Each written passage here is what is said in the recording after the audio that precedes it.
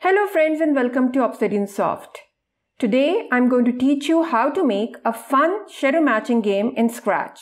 I'm going to make it an Eid-themed shadow matching game, and I will be using assets like a lantern and a star and a moon, but you can turn it into an animal matching game or a shape matching game, so the game has a lot of potential.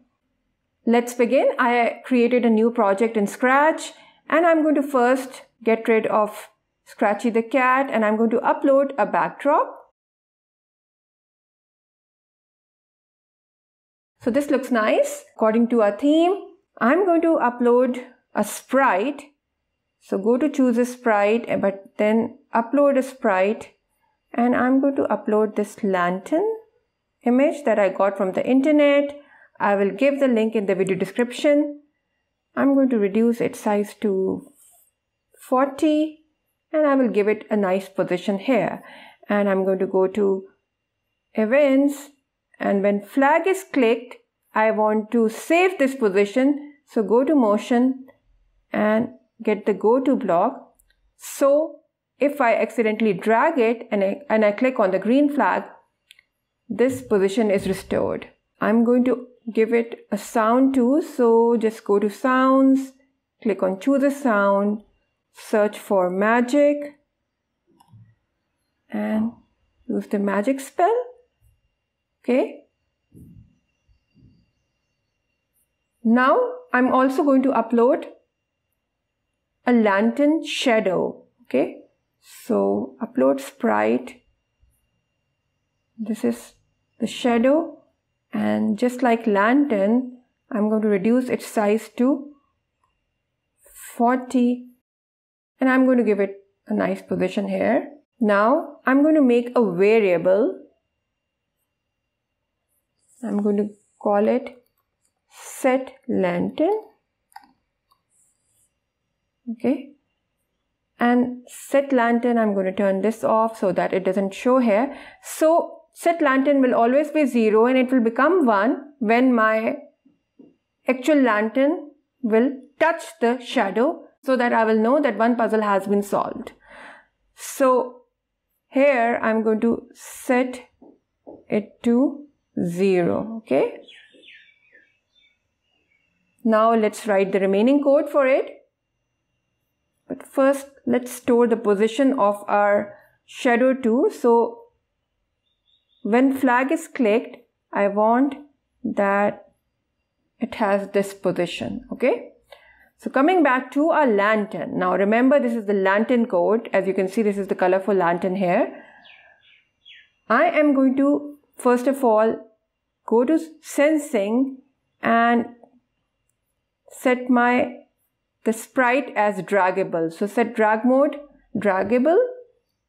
And then inside a forever loop, which I get from control, I am going to check using the control if block. If from sensing I get this touching block, and here I choose lantern shadow. Okay. So if this lantern touches the lantern shadow and I'm checking it inside a forever loop, what am I going to do? I am going to first of all set lantern to 1. Okay. That means the lantern has touched the shadow, and I'm going to also set my draggable from sensing to not draggable. I'm going to wait for about 0.6 seconds, and then after this wait, I'm also going to wait for my mouse to come up, because sometimes it happens that you keep it here and this is triggered that it is not touching the lantern shadow. But what I want is that it should fit 100% over this lantern shadow as soon as it touches the lantern shadow, the actual lantern. But what happens is that if I just write down this code here, that when it touches, it just goes to the lantern shadow 100%. But what will happen is that if the person has not let go of the mouse, this will not be correct and the lantern will not 100% cover the shadow, and that is what we don't want. So what I'm going to do is that I'm going to use this wait until block from control, and inside here I'm going to get the not block, and from sensing I'm going to get the mouse down. So it will wait until the mouse is up and then it will go to the lantern shadow. We are going to play our magic spell sound until it's done, and then we are going to stop this script. So choose this and then, okay. So this is the code that first of all we have set the lantern variable to 0. That means in the beginning of the game it is not touching the shadow. Then I set this drag mode to draggable. Then I check inside a forever loop if my lantern is touching its shadow, and if it is, then I'm going to set the variable to 1. I am going to set my drag mode to not draggable. I'm going to just wait for a little bit of time, and then again I'm going to make sure that my mouse has come up, and I will wait for that time, and then I will go to the lantern shadow. Okay, 100%. So let me show you how it works. So here I bring it here and then see it perfectly fits. Okay, so this would not have happened if I had not waited for this thing. Okay, sometimes then it stops halfway in between. So try that. Remove this wait until block and see how the code looks then. And you will see that at some times, if you don't let go of the mouse and then this thing is operated, and then the lantern will not 100% fit on its shadow. Okay. So similarly, I am going to write some code for a star. So I'm going to actually choose the star from scratch resources. So go to choose a sprite, look for star, get it. Okay, and what I'm going to do is I'm going to make its size a bit bigger. So 130 or maybe 150, and I'm going to go to its costumes and I'm going to choose it, select it and give it the black fill color, and then this inside star again I'm going to give it a black fill color. Okay, so this is the shadow.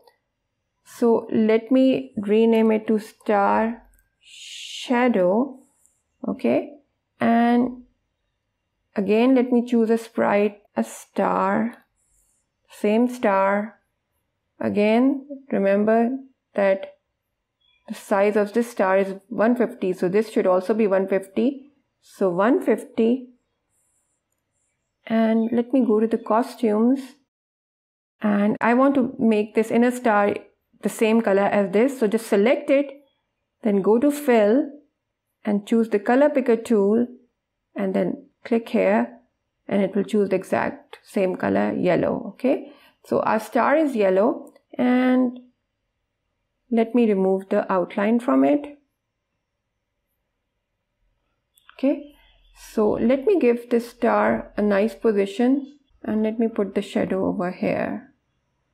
Okay, and this is the position of the star, so let me store that. Okay, so when flag is clicked, go to this position, and similarly for the star shadow, when flag is clicked, store the position. this position of the star. Okay, and the remaining code is exactly the same. So what I'm going to do is I'm just going to pick this up and take it to the yellow star, not the star shadow, the original star, and make sure that it wiggles. Put it there. So you can see that the star has the same code. So I just need this position from here. So I can put this code below it now because this was the position of the lantern. Okay, so just remove this part. Now we have to make some changes here because this is set lantern, so this should be set star. So let's go to the variables and create a new variable. Call it set star.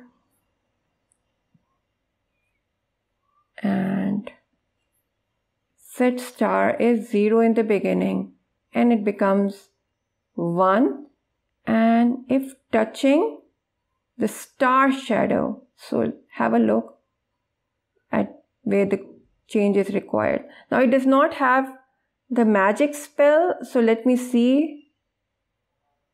Yeah, it doesn't have the magic spell, so I have to add the magic spell for the star too.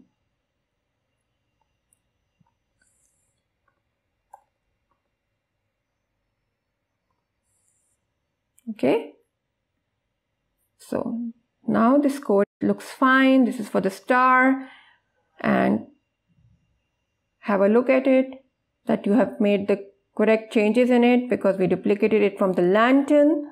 And similarly we can do it for some other asset like a moon. So I'm going to quickly do it for a moon. Okay, so the moon and the moon shadow code is done.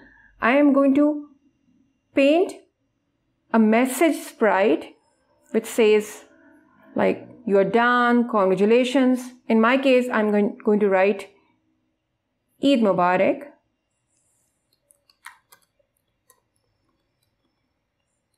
And let me select it and give it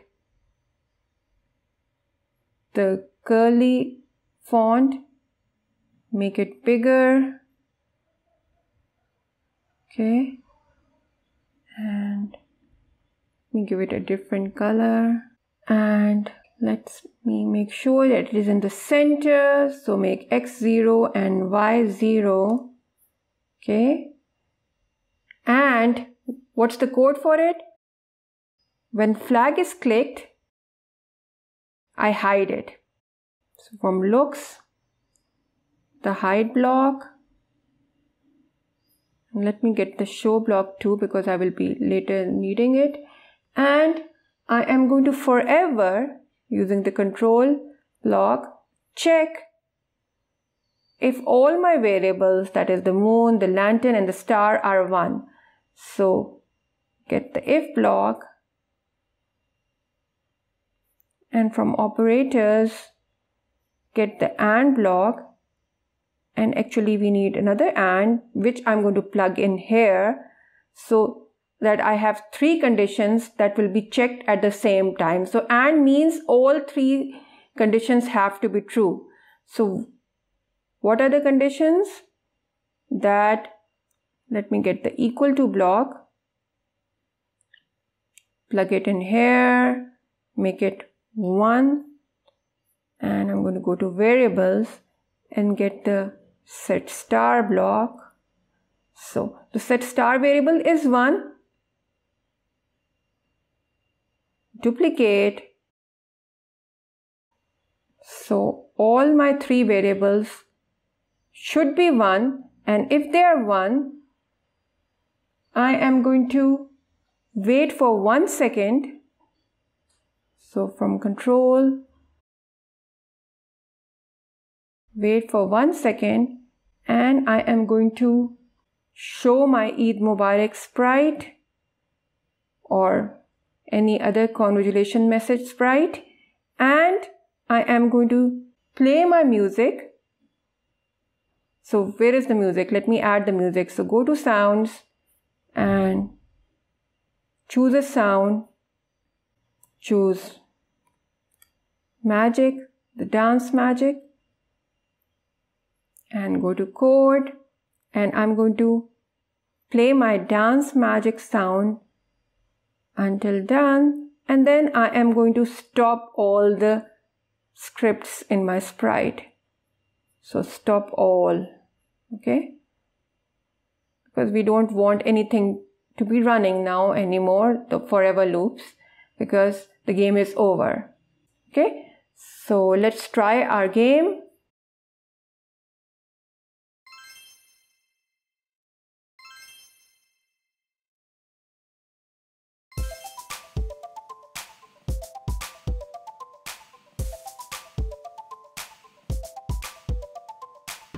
So that was fun, wasn't it? I hope you have fun making this shadow matching game, and you can use it to make any other themed shadow matching game and have fun impressing your friends and family with a game that you made on your own.